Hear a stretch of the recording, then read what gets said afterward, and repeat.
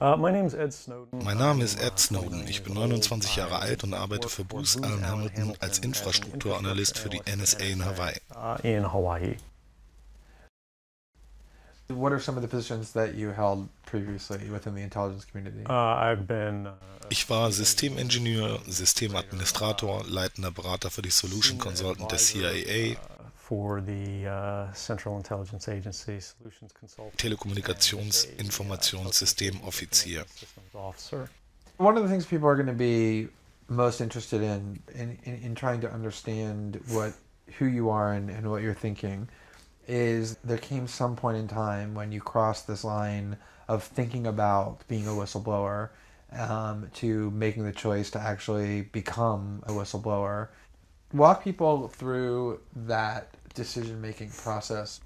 Wenn Sie in der Position eines privilegierten Zugangs sind, wie als Systemadministrator für diese Art Geheimdienste, sind Sie viel mehr Informationen auf der breiten Skala ausgesetzt als der durchschnittliche Angestellte und dadurch sehen Sie Dinge, die vielleicht verstörend sind. Aber im Laufe einer normal verlaufenden Karriere sehen Sie vielleicht eine oder zwei dieser Sachen. Wenn Sie alles sehen, sieht man diese auf einer eher regelmäßigen Basis und Sie erkennen, dass einige dieser Dinge tatsächlich missbräuchlich sind. Und wenn Sie mit Leuten über diese Dinge reden, an einem Ort, wo das normales Geschäft ist, tendieren die Leute dazu, sie nicht allzu ernst zu nehmen und nun ja, weiterzugehen. Aber mit der Zeit baut sich dieses Bewusstsein von Verbrechen irgendwie auf und Sie sehen sich gezwungen, darüber zu reden. Und je mehr Sie darüber reden, desto mehr werden Sie ignoriert oder desto öfter wird Ihnen gesagt, das ist kein Problem. Bis Sie irgendwann erkennen, dass die Dinge von der Öffentlichkeit entschieden werden müssen und nicht von irgendjemandem, der einfach von der Regierung angeheuert wurde. Talk a little bit about how the American surveillance state actually functions. Does it target the actions of Americans? Die NSA und der Spionagebereich generell konzentriert sich darauf, an interne Informationen zu gelangen, wo immer sie das können, mit allen ihnen zur Verfügung stehenden Mitteln. Man glaubt auf der Basis einer Art Selbstlegitimierung, dass man den nationalen Interessen dient. Ursprünglich sahen wir diesen Fokus sehr eng festgelegt, als ausländische interne Informationen, die in Übersee gesammelt wurden. Jetzt sehen wir, wie es in zunehmendem Maße im Inland passiert. Um das zu tun, zielt speziell die NSA auf die Kommunikation von jedem. Sie nimmt diese standardmäßig auf, sie sammelt diese in ihrem System, filtert diese, analysiert diese, bewertet diese und lagert diese über Zeiträume. Einfach weil das die einfachste, effizienteste und wertvollste Weise ist, diese Ziele zu erreichen.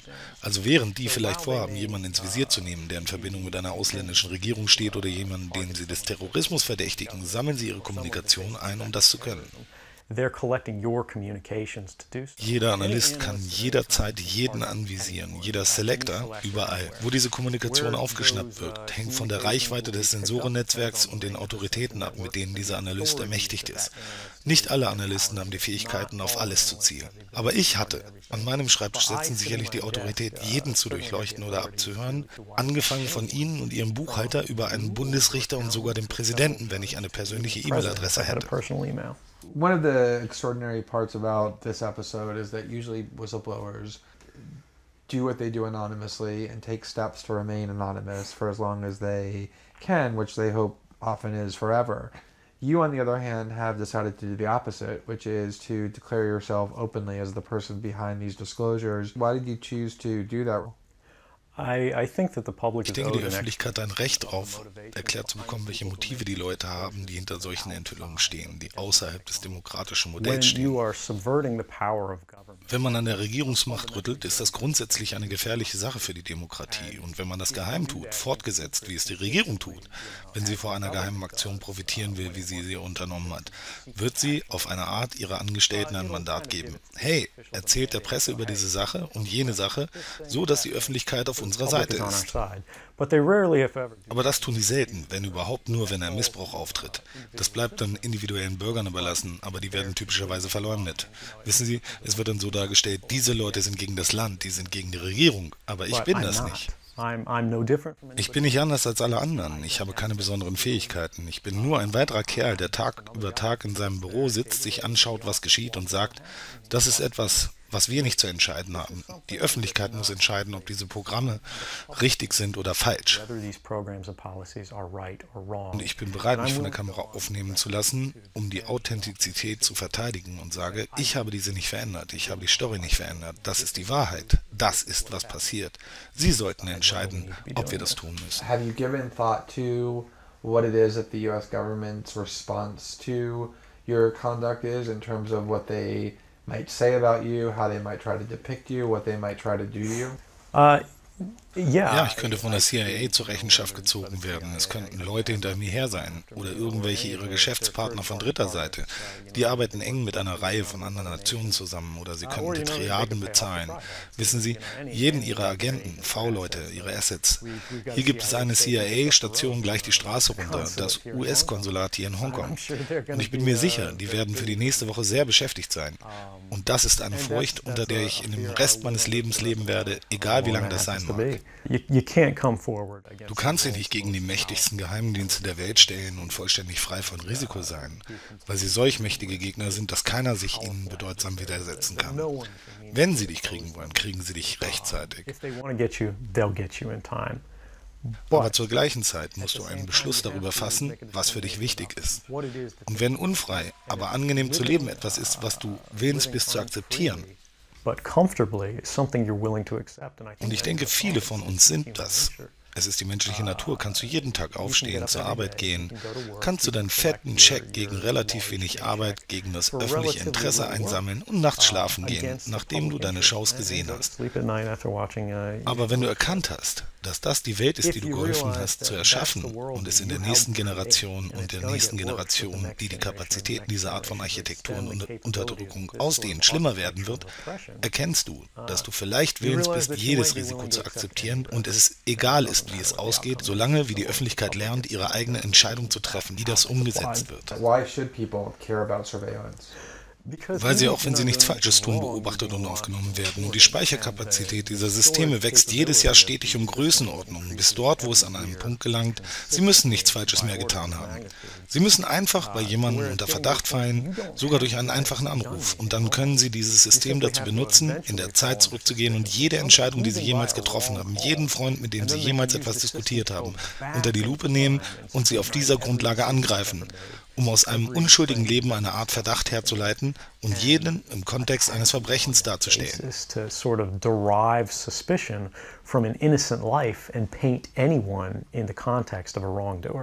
We are currently sitting in a room in Hong Kong, which is where we are because you traveled here. Talk a little bit about why it is that you came here, and specifically there are going to be people who will speculate that what you really intend to do is to defect to the country that many see as the number one rival of the United States, which is China, and that what you're really doing is essentially seeking to aid an enemy of the United States with which you intend to seek asylum. Can you talk a little bit about that? Sure. Sicher, also es gibt eine Reihe von Annahmen in diesen Argumenten, die auf eine Art eingebettet sind in die Fragen nach der Wahl von Hongkong. Die erste ist, dass China ein Feind der Vereinigten Staaten ist. Das ist es nicht. Ich meine, es gibt Konflikte zwischen der Regierung der Vereinigten Staaten und der chinesischen PRC, People's Republic of China. Aber die Völker grundsätzlich, wissen Sie, die kümmert das nicht. Wir handeln miteinander frei, wir sind nicht im Krieg, wir sind nicht im bewaffneten Konflikt und wir versuchen nicht, das zu sein. Wir sind die größten Handelspartner füreinander da draußen. Additionally, Hong Kong. Außerdem hat Hongkong eine starke Tradition von freier Meinungsäußerung. Die Leute denken, oh, China, große Firewall. Im eigentlichen China gibt es bedeutende Einschränkungen der freien Meinungsäußerung, aber die Menschen in Hongkong haben eine lange Tradition, in den Straßen zu protestieren, ihre Meinung kundzutun. Das Internet ist hier nicht gefiltert, nicht mehr als unter jeder westlichen Regierung. Und ich glaube, dass die Regierung von Hongkong im Vergleich zu einer Menge anderer führender westlichen Regierungen recht unabhängig ist. In relation to a lot of other leading Western governments. If your motive had been to harm the United States and help its enemies, or if your motive had been personal material gain, were there things that you could have done with these documents to advance those goals that you didn't end up doing? Absolutely. I Absolut. mean, Jeder anybody in den in Positionen the und Zugang positions mit den of technischen access with the Kapazitäten, die ich hatte, könnte Geheimnisse capabilities that I rausziehen, had die sie an den could, offenen Markt nach Russland suck out weiterreichen. Die haben secrets, immer eine pass them on offene the Tür, open wie market wir to sie Russia. haben. They always Ich have an hatte open Zugang door, zu den as we vollen do. Dienstplänen von jedem, der in der NSA arbeitet, dem I had gesamten access to, Spionagebereich und the full verdeckten rosters of V-Leuten everyone Assets working at überall the in der NSA, Welt. the entire Die Position intelligence jeder community, Station, die wir haben, and was undercover ihre assets all Mission around the ist world. und so weiter. The locations of every station we have, what their missions are, and so forth. Wenn ich einfach den USA hätte schaden wollen, wissen Sie, Sie könnten das gesamte Überwachungssystem an einem Nachmittag abschalten. Aber das ist nicht meine Intention. Ich denke, für jeden, der diese Argumentation vorbringt, ist es notwendig daran zu denken, wenn Sie in meiner Position wären und Sie ein privilegiertes Leben leben, Sie leben in Hawaii im Paradies und machen einen Haufen Geld, was würden Sie dazu bringen, alles hinter sich zu lassen? What would it take to make you leave everything behind? Die größte Angst, die ich habe, was den Ausgang dieser Enthüllungen für Amerika angeht, ist, dass sich nichts ändert. Die Menschen sehen in den Medien all diese Enthüllungen. Sie werden den Umfang kennen, dass die Regierung sich einseitig Machtbefugnisse aneignen wird, um größere Kontrolle über die amerikanische und globale Gesellschaft zu erschaffen, aber sie werden nicht willens sein, die notwendigen Risiken auf sich zu nehmen und zu kämpfen, um Dinge zu verändern, um ihre Vertreter zu zwingen, tatsächlich für ihre Interessen einzustehen. But they won't be willing to take the risks necessarily to stand up and fight to change things, to force their representatives to actually take a stand in their interests. Und in den kommenden Monaten, den kommenden Jahren wird es nur schlimmer werden, bis schließlich eine Zeit sein wird, wo sich Politik und Strategien ändern werden. Weil die einzige Sache, die die Aktivitäten des Überwachungsstaates einschränkt, Politik und Strategie ist. Sogar unsere Vereinbarung mit anderen souveränen Regierungen, wir schätzen dies als Vorgabe von Politik, Strategie statt als Vorgabe von Gesetzen ein. Und deswegen wird ein neuer Führer, Präsident gewählt. Sie werden den Schalter umlegen, sagen, wegen der Krise, wegen den Gefahren, denen wir uns in der Welt gegenüber sehen, einer neuen und unvorhergesagten Bedrohung, brauchen wir mehr Autorität. Wir brauchen mehr Macht. Und an diesem Punkt wird es nichts geben, was die Leute tun können, um sich dem zu widersetzen. Es wird eine Gesamttyrannei sein. And it'll be turnkey tyranny.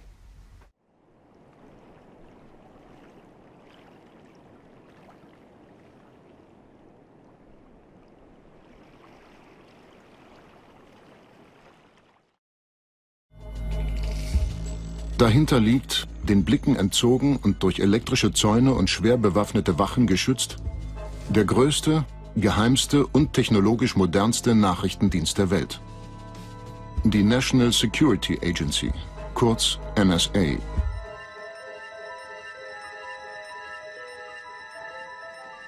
Ihre Aufgabe? Die Erstellung und Entschlüsselung von Codes. Das Abhören internationaler Signale und Telefongespräche. Sowie die Überwachung von E-Mails, SMS und Instant Messages.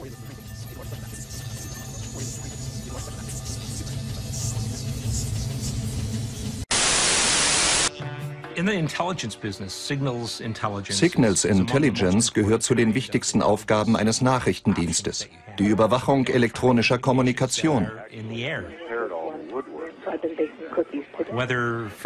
Ob nun zwischen Telefonen, Satelliten oder Inmarsat-Geräten. Die NSA sammelt all diese Informationen mit Hilfe einer sehr breiten Palette von elektronischen Abhöranlagen. Die Presse feiert Bells Erfindung frenetisch. Aber plötzlich tauchen auch kritische Artikel auf. Die Western Union lanciert Gerüchte, das Telefon würde krank machen und vor allem, es sei ein Spion, der alles Gesprochene an Dritte weiterleite. Für Bell ein absurder Vorwurf. Damals ein Schreckgespenst, ist es heute Realität. In Manwith Hill in England steht eine der größten Abhörstationen, eine von vermutlich über 120, die zum weltweiten Abhörnetz Echelon gezählt werden. Das System soll dem Schutz vor Terroranschlägen dienen. Es ist darauf programmiert, bestimmte Zieladressen, Wörter oder sogar Stimmen zu erkennen. Einige der leistungsstärksten Rechner der Welt werten nach diesen Kriterien in Millisekunden die eingefangenen Signale des globalen Funkverkehrs aus. An solche Folgen konnte Bale seinerzeit im Traum nicht denken. Allein im Hauptquartier der Nationalen Sicherheitsbehörde nahe Washington sind heute über 28.000 Mitarbeiter mit Abhöraufgaben beschäftigt. Der Landtag in Düsseldorf. Überwachungskameras erfassen einen Mann. Er steht schon seit längerem dort, wirkt unruhig, läuft plötzlich weg. Das System erkennt ungewöhnliches Verhalten. Die Kamera verfolgt den Mann. Ein Computerprogramm vergleicht ihn mit allen verfügbaren Fotos in Datenbanken und im Netz. Er wird identifiziert, sein Handy angezapft. Er schreibt eine SMS. Das System schlägt Alarm. Drohnen, kleine unbemannte Flugobjekte steigen auf, um die Verfolgung aufzunehmen. Kein Ausschnitt aus einem Science-Fiction-Film. So ein von uns nachgestelltes Überwachungsszenario wird derzeit für die Anwendung vorbereitet. Die EU hat dafür bereits 11 Millionen Euro zur Verfügung gestellt. Es ist mit den Elementen, die dazugehören, Big Brother auf öffentlichen Plätzen und ein einschneidender Eingriff in die Privatsphäre. Ich bin davon überzeugt, ein solches System kann nach unserem Rechtsstandard in Deutschland nicht eingesetzt werden. Und dennoch, das Projekt läuft weiter. Im Verborgenen. Beteiligt sind, so viel ist bekannt, private Sicherheitsfirmen, Polizeibehörden, Universitäten. Mit INDECT, so heißt das Forschungsprojekt, erhoffen sich die Verantwortlichen eine ganz neue Dimension der Verbrechensbekämpfung. Das zeigt der eigene Werbefilm. Ein Aktendieb. Kameras erfassen ihn, identifizieren ihn, orten ihn. Die Staatsmacht greift zu.